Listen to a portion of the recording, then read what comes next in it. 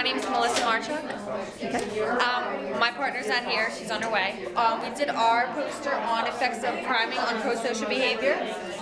We are having participants believe that we are testing them on, we're showing them positive or negative images, we're randomly assigning them to 2 different groups. And we are going to have them assume that we are going to show them the pictures and then have them interpret what they believe the picture to be and how they feel about the picture.